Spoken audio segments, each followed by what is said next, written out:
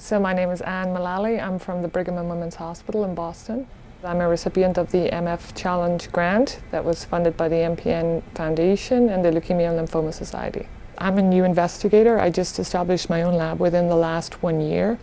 And I intend to work and hope to work in this field for a very long time. So this funding has allowed me to build and develop an infrastructure for more long-term future projects. My project is focused on the role of growth factors, or cytokines sometimes people call them, on their role in the development of myelofibrosis.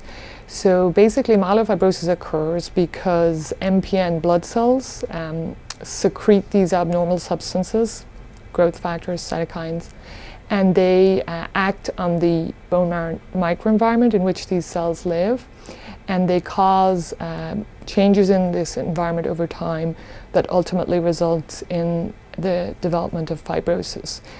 So the goal of my project was to basically identify amongst all of these aberrantly secreted growth factors which are the most important ones, which are the ones particularly that are important early in the process, that initiate this process of the development of myelofibrosis, and which are the ones that sustain this process over time.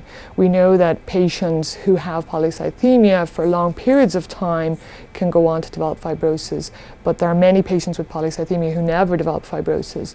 And so we think if we could if we understood the process better, particularly in terms of the inflammatory mediators or cytokines, growth factors, then we could identify those patients, and then also potentially we could prevent this from happening. To really make advances in this disease, we really need to understand the biological basis of it better.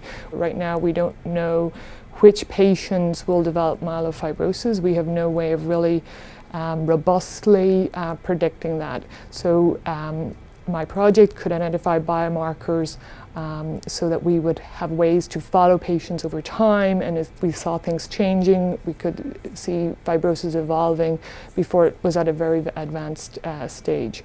I also think there are a lot of FDA-approved drugs currently available that target cytokines, and so we could plausibly go from a good therapeutic target identified through my work directly to a clinical trial. My main motivation for working in laboratory is to understand these diseases better and to get better treatments and bring those to patients quicker.